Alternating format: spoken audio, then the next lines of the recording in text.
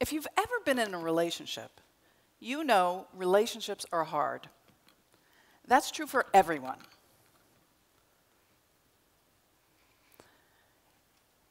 It's not so much committing to another person, but staying true to someone else. That seems to be a challenge for all of us. Social monogamy, the roommate part of your relationship, what my husband calls the hangout ability, the companionship, that's hard. Divorce rates are really high. But it's the sexual monogamy that is really tough. 25 to 60% of everyone will cheat at some point in their marriage. I know. That's a really wide range, first of all, 25 to 60%. And it's really hard to get infidelity statistics because affairs are based on dishonesty. So people lie to the researchers. Men brag about their affairs, and women minimize their infidelity. So we don't even know if we can trust the statistics. So what do we trust? I can tell you what we do know. It used to be a lot easier to be married like 200 years ago. We were only living to be about 38 years old, and so you were married for an average of 15 years. You can live with anyone for 15 years. By the time you got bored, you were dead.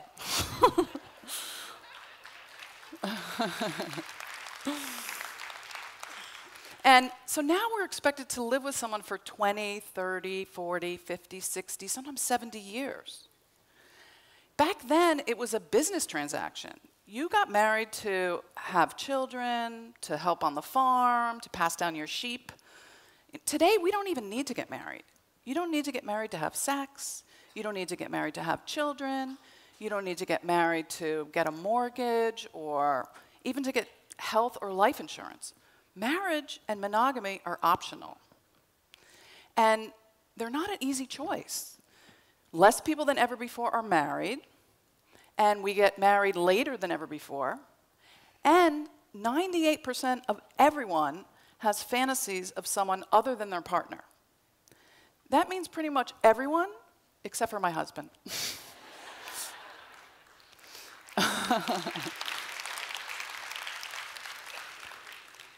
So I did some research of my own to try to figure out this whole relationship thing and why it's so hard.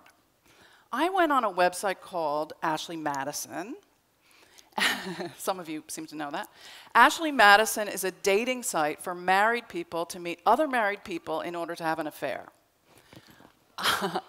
There's 54 million members worldwide. It's quite popular. So I didn't want to meet someone and go out with anyone. I didn't want to talk to anyone. I wanted to observe, sort of like looking into the fishbowl but not swimming with the fish. So I set up two profiles. One is a man looking for a woman, and one is a woman looking for a man. All I did was say that my name was Tom and I was tall, and as a woman I said my name was Terry and I was blonde. I didn't put up any pictures or any identifying information. And within 24 hours, as Terry, the woman, I got all these responses from men. They sent me photographs of holding fishing poles or climbing mountains or walking their dog. But what was interesting was that they all wanted a long-term affair partner. They weren't going to leave their wife, but they didn't want casual sex. They actually wanted an emotional relationship. They wanted someone to talk to. They wanted to get to know me. And they didn't want something short-term, which I thought was interesting. Now, when I was Tom, I got all these pictures from women, and they were all cleavage shots. Pictures of the women in lingerie and bikinis. And they said something really interesting, too. They said they just wanted sex. They wanted to meet me after they put the kids on the school bus. They didn't want to know about my problems at work or my problems with my marriage. They said, you have a wife for that.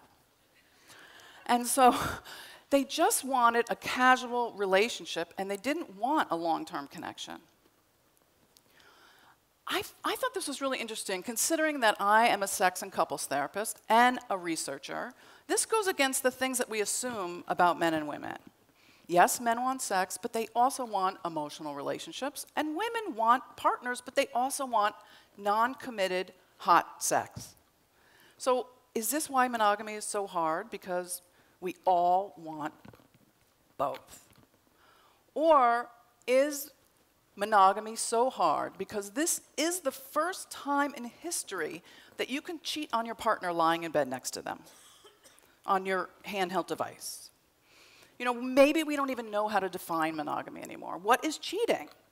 Is it texting your ex on social media? Is it masturbating to pornography? Is it talking to your work spouse who you spend more time with than you do your spouse at home? You know, how do we even know what cheating means anymore? What about the future?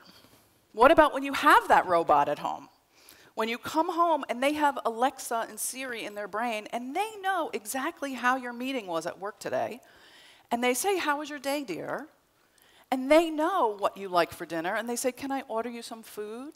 And by the way, what kind of sex would you like tonight?" So is it going to be cheating if you have sex with a robot? How are we going to define monogamy then? You know, today, the way that we agree on our monogamy is by this explicit monogamy agreement, this vow that we say out loud, this one-time promise that we make to our partner that's supposed to last the lifetime of our marriage or of our relationship. That's like saying, "I told you I loved you when I married you, and I'll let you know if I change my mind." So maybe those private, implicit assumptions that you have about your monogamy, not the explicit promise, but the implicit assumption you have about your monogamy, they might be different than what your partner thinks. They might be micro-cheating behaviors that could lead to something bigger. So when you talk to that person on Facebook, or when you have an email that you send to someone that you don't tell your partner, is that considered cheating? Is that friendship you have at work really an emotional affair? And how do you decide? What are the implicit assumptions that you have about your relationship? Well, I can tell you that one thing that you probably all assume is that you're going to stay sexual well into your 80s and 90s. You know, with Viagra and Levitra and Cialis, and now with really good hip replacements, we all assume that we're going to stay sexy and healthy well into our old age. And why shouldn't we, if we have the capacity to do that? But that implicit assumption means that we're going to stay sexy forever. And how do you stay sexy? A lot of people cheat in order to stay sexual, in order to stay in their marriage. And therefore, affairs aren't really a dilemma of sex, they're a dilemma of integrity. Because how do you keep your promise to yourself and to that other person that you care about? You know, I really believe that we are in a crisis of integrity right now. How do we honor ourselves and honor that other person? I don't think we wake up in the morning and go, "How are we going to hurt our partner today?" But we are always going to be loyal to ourselves more than we're going to be faithful to another person, particularly for over half a century. Monogamy somehow has become synonymous with this idea of integrity. If that's true, then we're going to fail over half the time. So I would like to suggest that perhaps integrity means being honest about what you really want and who you really are and what your values are. And if that's the case, you could have a relationship that means something to you and is a commitment to the partner that you're with. So I'm going to tell you 3 ways to do that. To create a relationship that works for you and a relationship where you can stay true to yourself. Number 1, you create a new monogamy agreement. Why are we going on this traditional monogamy agreement that was based on marriage 200 years ago? And why aren't we renewing it every couple of years? I mean, you renew your driver's license every couple of years. Why aren't you renewing your monogamy? Have a conversation. I don't care what it's about. I'm not the judge of your relationship or your monogamy. You should be the judge of that. You should have that conversation and talk about what it means to the two of you. Does it mean having relationships with other people, whether it's at work or sexual relationships? You determine that. If you're honest, is it a commitment that works for the two of you? It's only up to the two of you to decide what truth and integrity and commitment means. This is not your grandparents' monogamy. This is your monogamy. And if that can be aligned between the two of you, then you are living within integrity. The second way to have a relationship that works? Create new rules, but new rules around your technology. What are your cyber boundaries? Are you going to share your passwords? Are you going to create emails where the two of you can read them together? Are you going to be transparent? Because today, commitment means transparency. So you decide how transparent you want to be. You know, intimacy means into me see.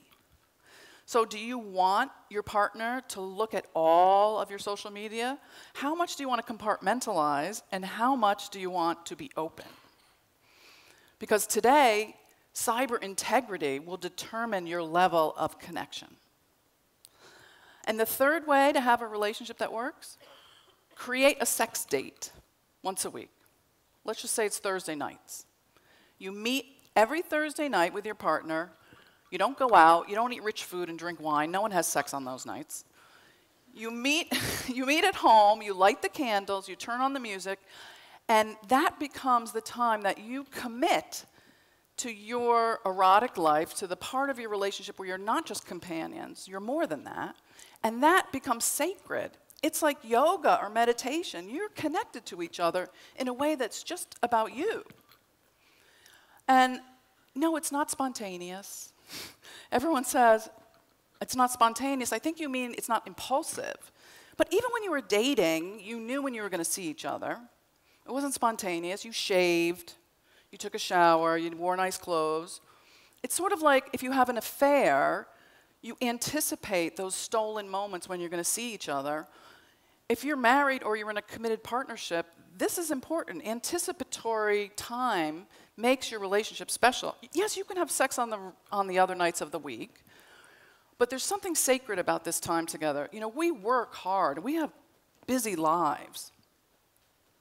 The likelihood of you coming home from a hard day at work and sweeping the dishes off the kitchen table and say, oh my God, take me now, is probably unlikely. But if you're going to do it, that's great. Just don't do it on Thursday nights. Thursday nights are the time that you commit to one another. It's a way of saying, I am there for you. Whether I have a headache or there's something better on TV, I'm going to show up. Now, if you can do these things, if you can commit to creating your own monogamy, defining values that work for the two of you, if you can create a technology agreement that works for you, where you have cyber integrity, you know, I think your technology can work for you to bring you closer together and not divide you. Sometimes when my husband is upstairs in the house and I'm downstairs, I'll text him and say, hey, what are you wearing? You know, it can work to make your relationship sexier. And if you can create a sex date, it is like giving your partner that message, our relationship is the most important thing, above everything else. It's not just something to squeeze in when we have time and energy. You know, if you do those things, you are giving each other the gift of the sacredness of a relationship. Tennessee Williams said the opposite of death is desire. It's reminding each other that your relationship is not anything that anyone else is telling you it should be. It's what you decide it should be. And in that way, you're giving each other this gift. You're giving it not only to yourself, you can choose something higher. You know, evolutionary scientists sometimes say that maybe we're not born as humans to be monogamous. I would argue that theory. We're not born knowing how to eat with a fork either, but we can learn. You can choose. We have a prefrontal cortex. We're humans with like a higher function to make decisions. So you can decide whatever kind of relationship you want. You can be socially monogamous. you can be sexually monogamous, or I even think there's a third choice where you can be in a sacred spiritual relationship that works for the two of you. And I hope it's a sexy relationship, especially on Thursday nights. Thank you.